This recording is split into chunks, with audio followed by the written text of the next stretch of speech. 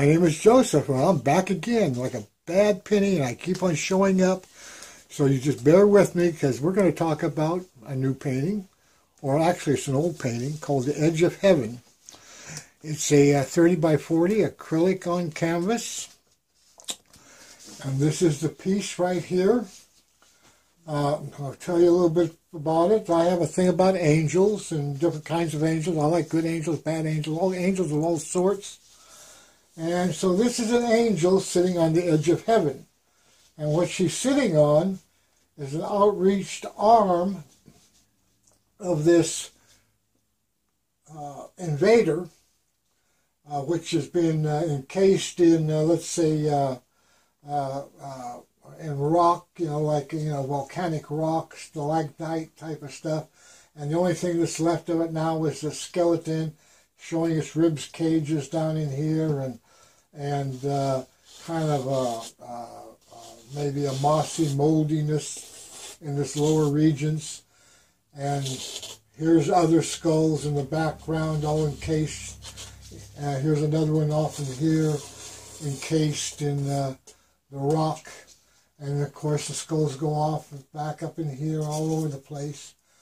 And this invader, alien, and the reason I say alien is because there's a similarity to a human being in some ways. It's got this skull and eyes, but where its nose is at is almost as another face. And this other face is very sinister, and this other little face here even has teeth. And then it's got its mouth down below with big sharp fangs and teeth. And in the sky above, we have carrion, vultures, flying and landing, and mountains off in the distance and background. In fact, it's a beautiful day in the edge of heaven. The weather's nice and sunny. Balmy, in fact, probably about 70 degrees. I'll give you another weather report later. So, this is the edge of heaven. An invading army moving in to try to invade heaven, and the powers that be stopped them in molten rock. And in ages past. What's this? In ages past. In ages past, yes. And this is a young angel.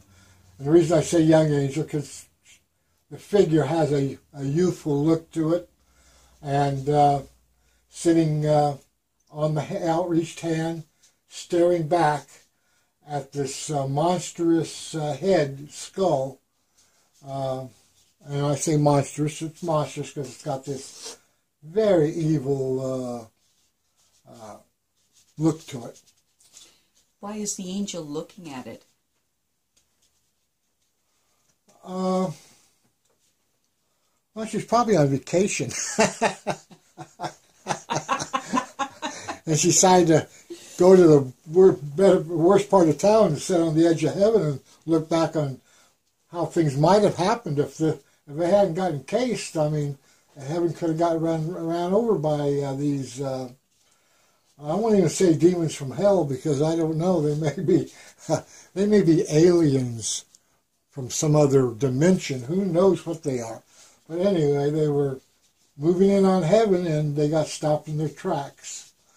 And I noticed the rib cage is broken on this monster underneath. What's that about? Well, that's, rock is heavy. They got crushed. I mean, the invading army was crushed in molten rock. And the flesh melted right off their bones. And so like right here, you got a little bit of it looks like maybe a spinal column coming up. Uh-huh. And you got the broken rib cages here, and then you got pieces of, well, like here, this is another remnants of a hand. Mm-hmm. And here's finger bones with claws on the end of the finger bones.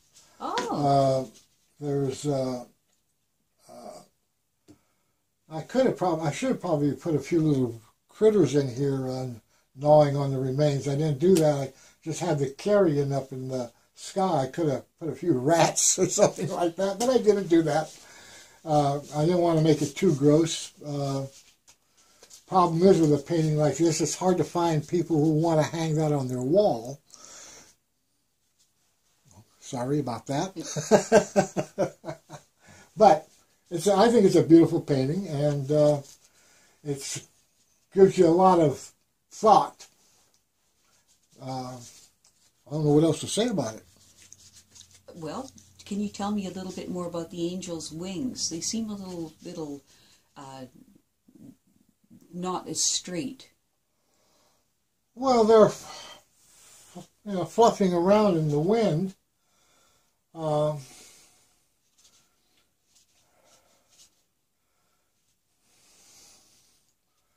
never thought about them not being straight. I just think about being the wind currents are fluffing around. They got her wings are up. They're not folded back against her back. Ah. They're up there, kind of, maybe like keeping her balance. Because she's up here on a ledge, which is the arm of the invader. So it's her wings will help keeping her balance. Can you tell me a little bit more about the carrion birds? The carrion birds are, well, actually, no, I did take those out of, this is all out of my head, by the way. This painting, most of the painting things I do are out of my head. But I did use National Geographic to find my birds, and used, so these are, in reality, this is an actual real-life vulture. They're not vulture looking as far as how most think vultures, the cartoon and Coyote, the vultures are always kind of, they got that little tuft around their neck and a long, skinny, hairless neck. Well, this is kind of almost like a hawkish-like type of vulture. Of course, there's nothing here. It's already been picked clean a long time ago. But the vultures still exist out in this wasteland, which is the edge of heaven.